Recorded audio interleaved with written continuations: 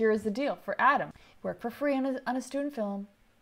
They're like, hey, you're such a go-getter. Can you be the first AD? He's like, I have no idea how to be a first AD, but I'll do it.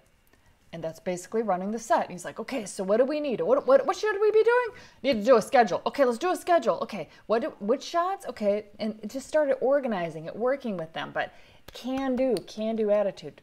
Perfect, okay? And so from that shoot, people were like, oh my God, this guy's so capable. And they're like, I want to help this guy. This is how it all happens. And so this one guy there was another film coming up, and they're like, can you be a script supervisor? And he's like, oh, I haven't done that job. And they're like, well, we think that you could probably do it. Can you interview with the producer and let's see, where you're at. So that's when he posted Yammer.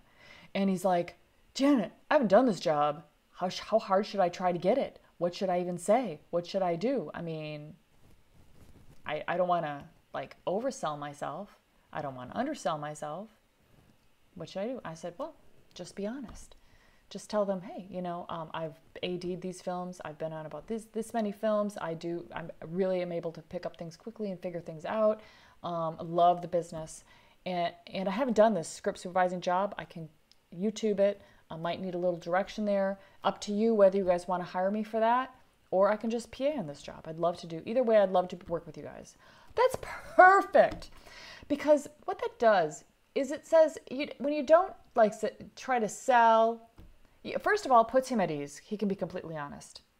Second of all, he's thinking in their best interest, not him trying to get the job and sell it. He's like, hey, I want what's best for production. You guys can make the decision, but I can tell you this much. I've done this, I've done this, I've done this. I know this, but I don't know that. But I would love to, and I'm very happy to work and to do that job. And so the conversation flowed. And the main thing is that when you talk to the producer, he planted a seed that he's interested about how he thinks. He's for the production. This guy is a good person to work with.